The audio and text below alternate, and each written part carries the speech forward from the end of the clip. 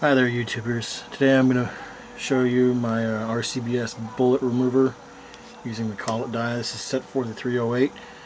I had a little problems when I first got this. It was mauling the ends of the bullets. It wasn't pulling them the first time, but I finally figured it out. So I'm going to show you what I learned, and it works for me. Here we have a 308 that's been crimped in at the crimp line, the cannular. And I'm going to pull that so I can reset it for my rifle. So what I figured out is push it up. See how that goes up there? Shows nice and loose. Keep going until you feel it give. And what it's done there is it's broken the crimp and it's pushed the bullet in. It doesn't need to be much, but that just breaks the crimp, makes it a lot easier to remove.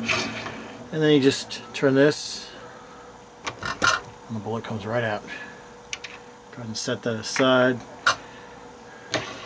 Loosen that up. The bullet comes right out. And as you can see, minimal damage to the bullet there. And that's about it. Now, some of you are probably thinking, well, why don't I just use the bullet seater to push the bullet in? Well, I've tried that, and it doesn't give me any different results as far as the cosmetics or the little line that it leaves behind.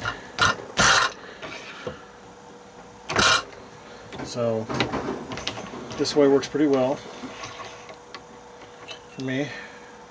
Again, minimal damage. Hope this helps you guys. Take my advice as is. Thank you.